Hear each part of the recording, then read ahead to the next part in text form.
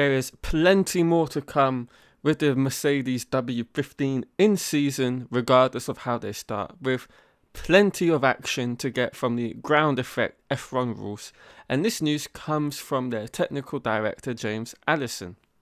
With Formula 1 and the whole of the grid embarking on now its third year of this current ground effect rule set, there's a growing anticipation of a big convergence on the design first introduced by Red Bull back in 2022, which has slightly evolved over the last season or two with the downwash sidepod concept that they first used. And we've seen the likes of McLaren and Aston Martin introduce a secondary, in a sense, sort of iteration of that with the water slides. And with Mercedes now firmly on board with the Red Bull style of downwash sidepods, it's their first year at fully looking and trying to develop their particular package to the best of their capabilities to try and get back to the front of the grid. And James Allison believes that there remains plenty of unexplored avenues that could deliver a competitive advantage to the team in the long run. I think most people will be iterating down a similar sort of avenue, but that doesn't mean that there isn't room for innovation at all. These cars, and it is no secret, run super near to the ground, and that's where they get their best performance from. But there's also the ground there, so it's just trying to figure out how you can reliably, precisely, and in an informed way, place the car at a point above the ground that you know will be survivable from a skid legality point of view, but will also give you every bit of downforce that the car is capable of offering. There is plenty of action still there. But before we get into Mercedes' particular trouble with their floor clearance, I want to know what your thoughts are for the upcoming season and the team. Do you think they're going to make big leaps and bounds in season, or do you think it's going to be one where it's a bit of a struggle and there will be the fourth fastest team throughout it, and then launch a big attack for the following year?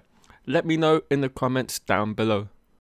Now, this is one of the things Mercedes dramatically have struggled with over the course of the first two seasons of this ground effect era. For the first season, when they introduced their Seropods, they designed their car around running it far too near to the ground, and this naturally induced porpoising, and they weren't the only team to suffer from that. And then for the 23 season, there was the very slight alteration to the rules where they increased the height of the outer edge of the floor ahead of the rear ring by 10mm and the diffuser by 15, and this was done to reduce the sensitivity of porpoising. And Mercedes themselves also doubled down on this by designing their second iteration of their Zero pods a little bit too high off the ground, and so they weren't getting as much or the maximum amount of downforce that they could possibly generate from their car concept.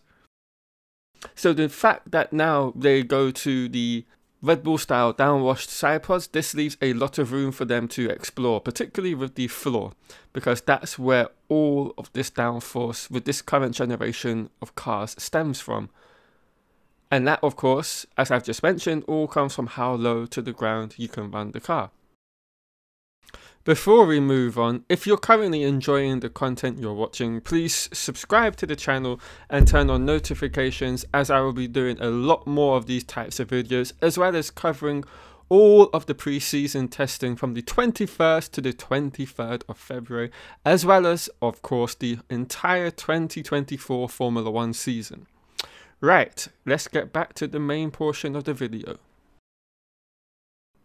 So Mercedes could be looking at a bit of a struggle on the initial launch of the car and for the beginning of the season, because the likes of Red Bull and Aston Martin and McLaren, they've had, in most cases, 2 years with their particular concepts, and they're still seeing loads and loads of potential and benefits in their particular wind tunnels and their design phases for their new cars. And that's having obviously done 2 years with this design. So Mercedes are naturally having to play catch up on a continuous basis, and that's not changing for the 24 season. And it isn't just Allison who has this particular belief. We've heard this from the McLaren camp, we've heard this from the Aston Martin camp, and now we're hearing it from the Alpine camp through their technical director Matt Harmon, who said of Red Bull's RB19, "We think we understand what they're doing. You can't click your fingers and just imagine it overnight. We understand our direction, but I think we've also understood some of the other cars on the grid as well. There are some other great cars there that have got some really interesting developments, and it's about trying to understand what you're doing and what they're doing. In the end, if we just follow people, we will never be in front of them. I think it's a real mantra for us that we need to be inspired by them, but we need to follow our own path." So, in conclusion, I think, again, this is going to be a season of trials and tribulations for the Mercedes team.